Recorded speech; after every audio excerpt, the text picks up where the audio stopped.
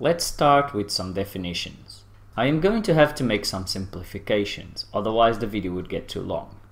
As we move forward, I am going to refer to terms such as force-free, modern, humane, or even LIMA, the least intrusive, minimally aversive, to refer to trainers that prioritize the use of low-risk, non-aversive options, such as antecedent arrangement and positive reinforcement, when modifying dog behavior.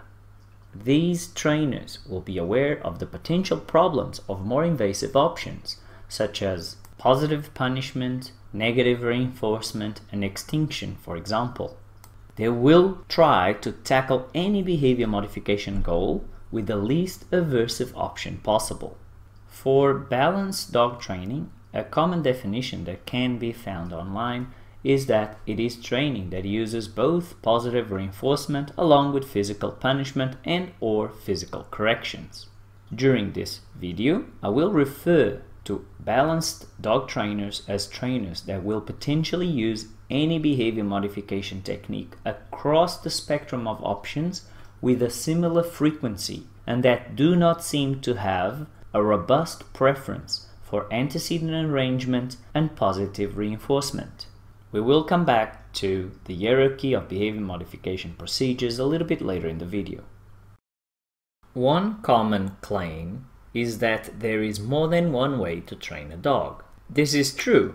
You can, for example, use lure-reward training, shaping, or the do-as-I-do method, which are just a few examples on how to train a dog humanely.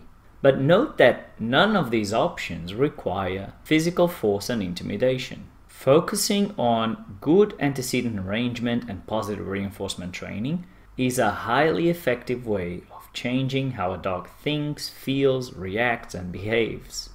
Science has consistently shown that punitive techniques are not more efficient than positive reinforcement-based techniques. Dogs trained using punishment-based techniques experience much more stress and anxiety during training. This type of training also generates significantly less engagement with the trainer. If we can teach our dogs without causing them extreme stress and discomfort, why would we not choose the more humane option? Let's look at a very well-known behavior, loose leash walking, from two different approaches: a force-free positive reinforcement-based approach and a balanced training approach. With the first option, we set up the environment for success and we use positive reinforcement to make the correct behavior happen more in the future. With the second option, we set up the environment for an advanced version of the behavior from the get-go, and we correct any mistakes that happen. One potential example of the first option would be to prepare a session in an environment that the dog knows well. For example, with a few cones so that you remember to stop and reinforce each time you reach one of those cones. You can then increase the distance between reinforcement, and you can also slowly start to introduce the dog to more challenging environments. With the balanced training approach, however, one possibility would be to go straight into a very demanding and distracting environment. Sometimes in balanced dog training, you'll also see corrective tools, such as a prong collar. In this case, the human and the dog start walking in a given direction, and every time the dog puts tension on the leash, he gets a physical correction through the prong collar. A balanced dog trainer can also use a combination of positive reinforcement training and physical corrections. For example, if the dog is walking without any tension on the leash, he might receive some positive reinforcement. If, on the other hand, the dog reaches the end of the leash and puts some tension on it, he might receive a correction through the prong collar. Now let me ask you this.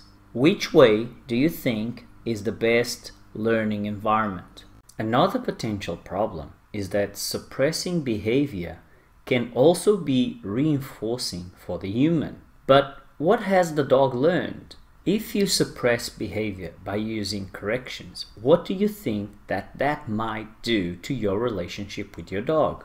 Do you really want to walk your dog the way you want because the dog is basically afraid of you and in a state of learned helplessness? It is important to know how to identify a balanced trainer. So here is an excerpt from a balanced trainer's website. Quote, "To ask for a sit, I pull up on the prong collar or slip lead and release the pressure when my dog's butt hits the ground. Once the dog associates that pressure with the sit command, I can correct when it does not sit when I ask. Generally, the trainer starts by using a slip lead or a prong collar. Using these tools, the dog will learn that they can control when they receive the pressure and when it is released. Once the dog is fluent with this language, we introduce the e-collar." End quote. One popular argument in favor of using a balanced approach is that it uses all 4 quadrants of operant conditioning and thus is more complete.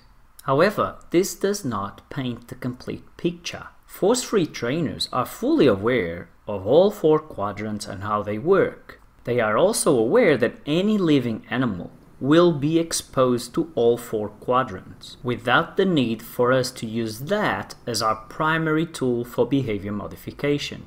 A force-free trainer prioritizes the use of antecedent arrangement and positive reinforcement training because he or she is aware of the detrimental side effects of more invasive procedures, such as positive punishment through physical or verbal corrections.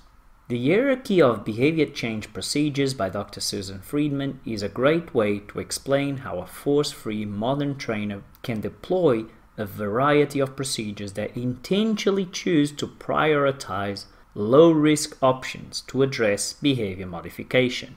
For example, if we can modify a behavior by altering its antecedents, this will be a preferred option to using extinction or negative reinforcement. Another common argument is that a force-free approach does not work with aggressive dogs. This seems to suggest that the science of behavior modification does not apply to these dogs, which is a flawed argument. If anything, a reactive dog can benefit even more, not less, from good planning, efficient antecedent arrangement, and positive reinforcement training. Okay, dear viewers, it is now time to science the out of this. A very quick disclaimer to let you know that a lot of the information on this topic is more correlational than causational. One of the reasons behind this is probably that comparing positive reinforcement training to training that includes physical corrections would raise ethical issues with most research ethics committees and thus struggle to receive ethics approval.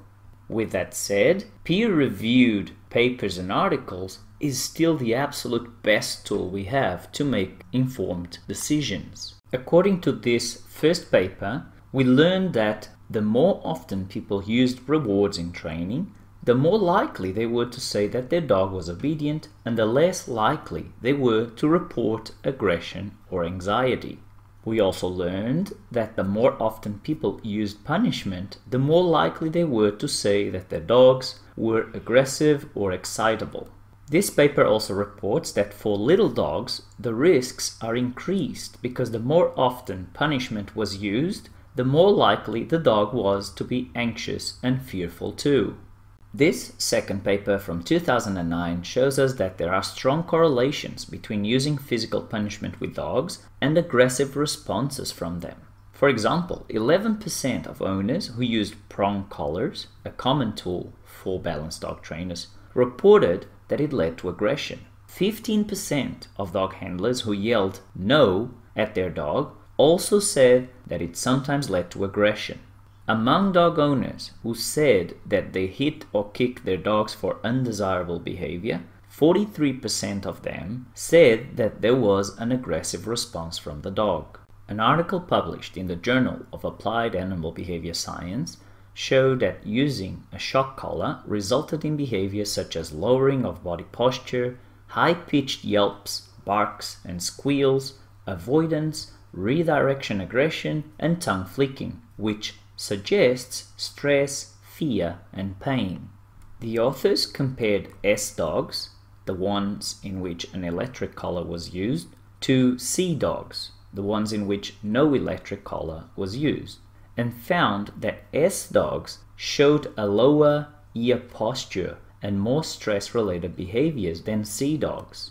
Quote, "The conclusions, therefore, are that being trained is stressful, that receiving shocks is a painful experience to dogs, and that S dogs evidently have learned that the presence of their owner or his commands announces receptions of shocks, even outside of the normal training context. This suggests that the welfare of these shocked dogs is at stake, at least in the presence of their owner." End quote. According to this 2013 article, owners who used punishment-based collars were less satisfied with their dog's overall unleash walking behaviors. The authors encourage owners to select dogs based on compatible behaviors, to offer the dogs an appropriate environment, and to train using positive reinforcement methods. This will likely decrease the chances of relinquishing their dogs to shelters. This review paper looked at 17 studies on the topic of dog training methods. The author advises that aversive training methods can be highly detrimental to the physical and mental well-being of dogs. He also states that, even though punitive techniques can be effective, there is no evidence of them being more effective than positive reinforcement training. There is actually some evidence that the opposite is true, and 3 studies analyzed in this review demonstrate that. The article also mentions Susan Friedman's hierarchy of intervention strategies and flags it as a great tool for the, quote, least intrusive yet effective behavior modification tools, end quote. Given that these procedures work very well and that often the most vulnerable animals and humans that require behavior modification cannot protect themselves, these guidelines from the field of applied behavior analysis should be used. The author also says that, quote, positive reinforcement carries less risk of negative unintended outcomes, end quote. This paper is one of the few dealing with dog-to-dog aggression. In it, we learn that dogs that were trained by hitting or shaking and dogs owned by individuals who believed that without training a dog will be out of control tended to be on the aggressor side of dog-to-dog aggression encounters. In contrast, dogs of owners who believed that training should be fun and that it would be advantageous to have a trained dog were found to be more often on the victim side of these encounters. This other study surveyed dog owners and found that there was a lower number of undesirable behaviors for dogs exposed to the use of positive reinforcement training. Punishment-based techniques were associated with a higher number of undesirable behaviors. The authors also explained that dogs may be associating the punishment with the person or scenario in which it occurs, instead of with their own behavior. This can lead to fear or anxiety in the presence of the person or in similar contexts to the ones in which the dog gets punished. The authors found the highest aggression scores for dogs whose owners used a combination of positive reinforcement and positive punishment. Additionally, the use of punishment techniques in the context of dog-to-dog aggression increased behaviors associated with anxiety. I hope I have provided you with plenty of evidence to pursue training procedures that do not rely on aversive techniques to modify dog behavior. And I will leave you with one final thought. Over the course of my life, whenever I see a divergence of opinions on a topic that is important for me, I always ask myself the question, what do the specialists do? Do the people with PhDs and masters in the behavioral field use verbal and physical corrections in an attempt to achieve a balanced dog training approach? No, they don't. So why should we?